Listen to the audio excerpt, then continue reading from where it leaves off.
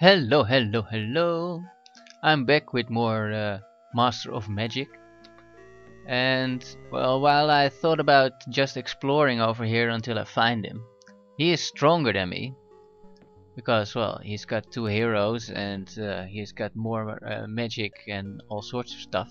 Well, because playing on Impossible, of course. So I guess I'll reorganize my troops over here. And these will be done in, well, less than 9 turns because I'm gonna buy them. And then I will use heroism on my archer so that he gets +1 attack again and an extra plus hit. So in 5 turns that is completed. So then, yeah, let's see if where he will come from, because he will attack me. And he probably will have better units than me. It's 104. And that will be all my money. And then I won't be able to buy the next guy. But it does mean we can already start casting heroism. Because we'll buy it before the heroism is done. And 90, I guess one more turn.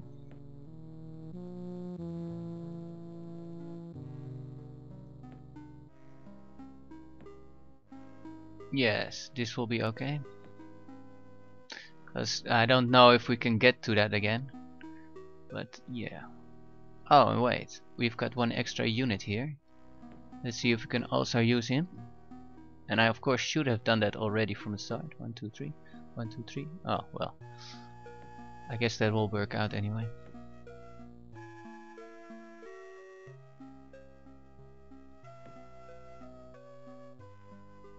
Hopefully at least. And the heroism spell. My longbowmen are now 2 for 2. And with heroism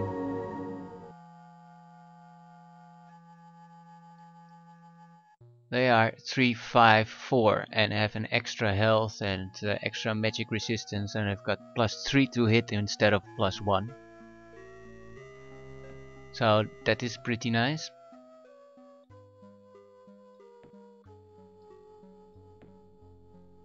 And, well, let's see if we can buy the other one. No, we can't. Yeah, because my income of course goes down once because of well, increased army, and those longbowmen cost 2 gold per turn, so with my 5 gold per turn income it's quite a lot. Ah, I really would have wanted to buy them there. Come on. No, too late. I'm gonna buy them anyway. Go away. No. He decided not to go away. Yeah. I guess I want to take care of his bears, because even though he is a caster, I don't think arrows actually do all that much damage on him. And those war bears are pretty dangerous on their own. Anyway. Oh, and he tried to dispel my heroism. That's nasty. Yeah, let them come to me, of course. So I could kill this guy, but it's more important to have just one of them, because these can take care of the war bears if they're not all that powerful.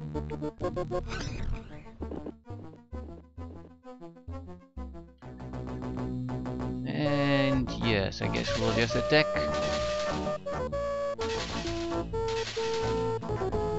And he'll shoot them, and he'll can't actually move away. So shoot this guy. And now, well, he can still shoot, so we'll wait a bit. And he can still shoot, so he'll take care of the longbowman. Oh, did he already shoot? Oh, he did already shoot. Oh, shit. No, he didn't. Why couldn't I select him? Oh well.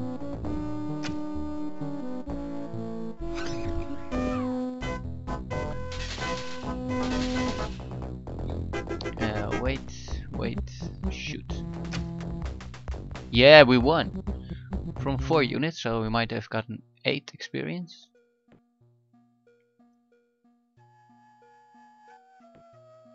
$15. No, oh well, that one wasn't ready yet. 48. Oh no, you get it at 60, so 12 more experience before they level up. And at least he's a veteran, that's nice. Even though he didn't get plus hit yet. And he needs 10 more. But they are now pretty damaged. Well, my archers aren't. I guess it will be fine. And so we've got 2 longbowmen. That will be enough for a little bit. And well, we're gonna go straight for Alchemist Guild, because that's pretty much the point in time where everything will go our way. But yeah, now we have to survive this. Completely different setup. Okay, can we start with our longbowman? Yes. And yeah, what would we want to shoot? Does he have anything? Not really. Oh, that doesn't do all that much damage, so yeah, shooting them is probably not the best idea. Oh, but it was my normal bowman, my normal one, and this is the better one. But I guess I want to shoot the bears. And here as well.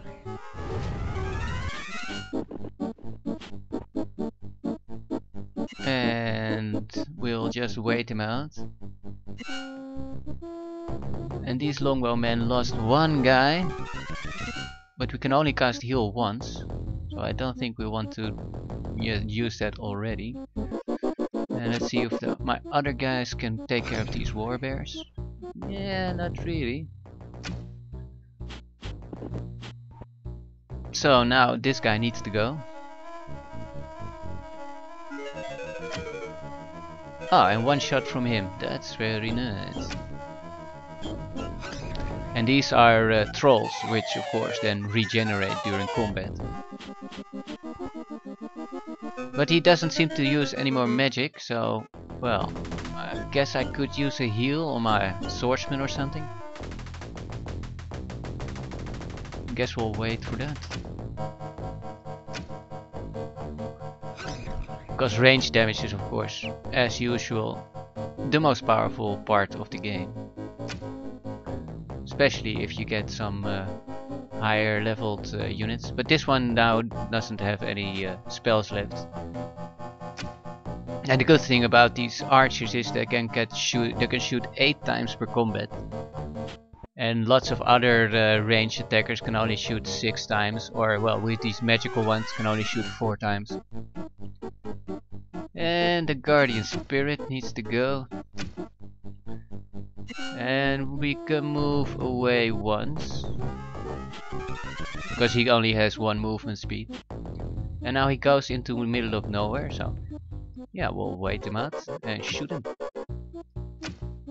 And we won again! Yeah. And we gained fame. And we probably have some more levels. Yeah, these have become elite, which is good. 5-3 and +2 to hit.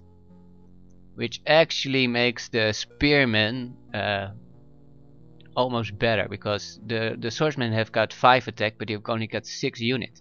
So that's 30, and that's more. But these are 8 times 3 is 24, so it's not that big of a difference as it would seem. But these guys do have more health.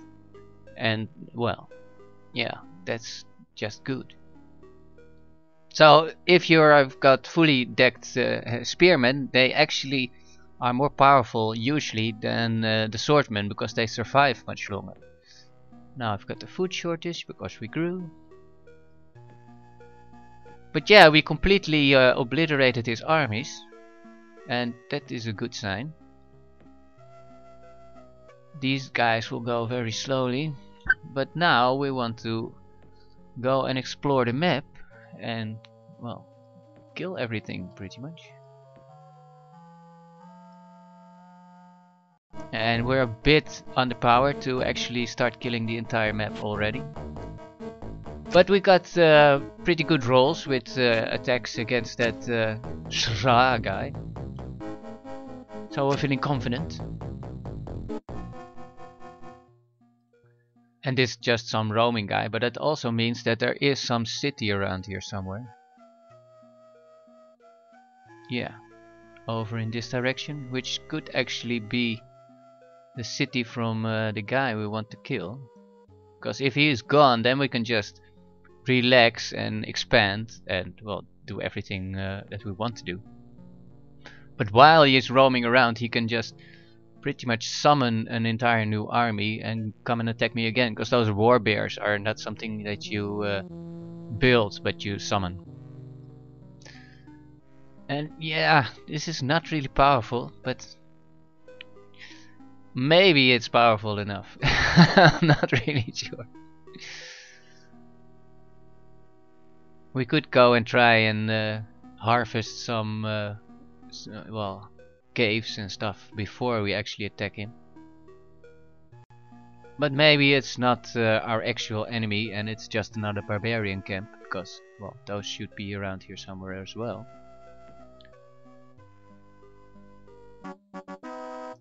So yeah, library,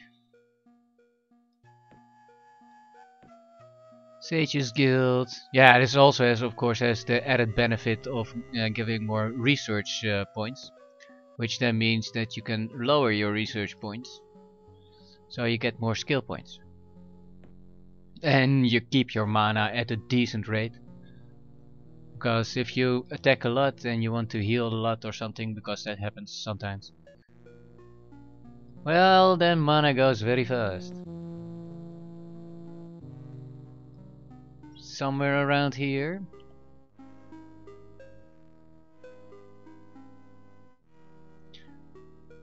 Okay, so these are... so it should be here somewhere, I think.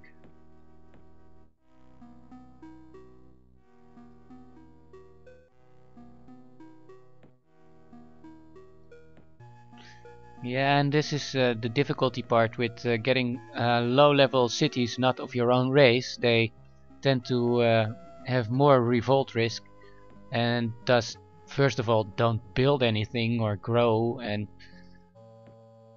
well, if you place one unit there, then it will cost you food, because it will still use food even though it's not producing food. So it's very important to get 2 units in all those cities.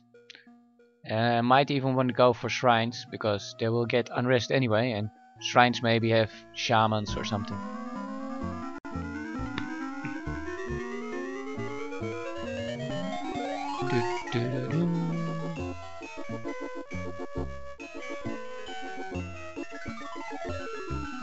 Yeah, none of these is really good, because summon hero is, well, a lesser hero, and a lesser hero is just not very good actually. But it can lead to summon champion, and summon champion is pretty good. Hey, why isn't that guy here? I guess he is around there.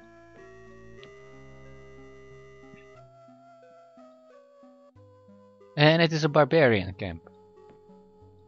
Okay. Those shouldn't be all that difficult. 2 spearmen. No, we can take those easily. And we get some extra money, that would be good. I don't think the range from your capital is actually important, it's just the race you are. And they're dark elves, so they don't like the high elves very much. Well, we could cast the heal. It's 2 times range, so that means it will cost 30 mana. And I think that's quite a lot, because we're gonna kill him anyway, and then he will just heal up over time fairly fast.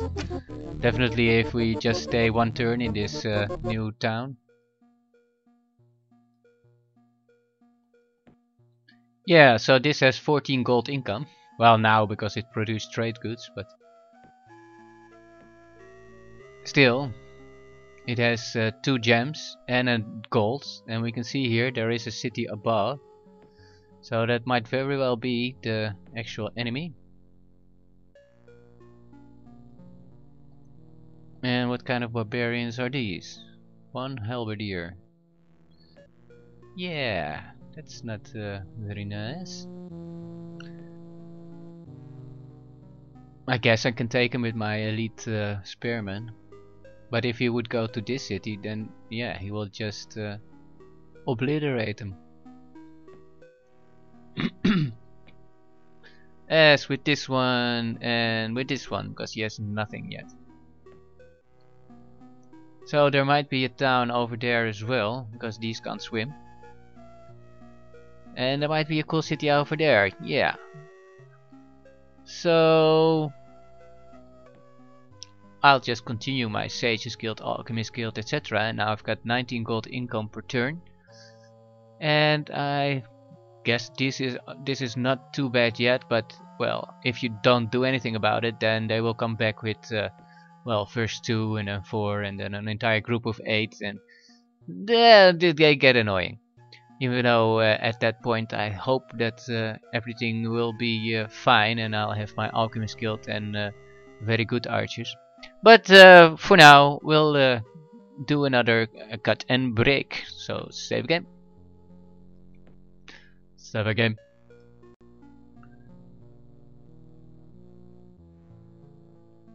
And I'll see you later.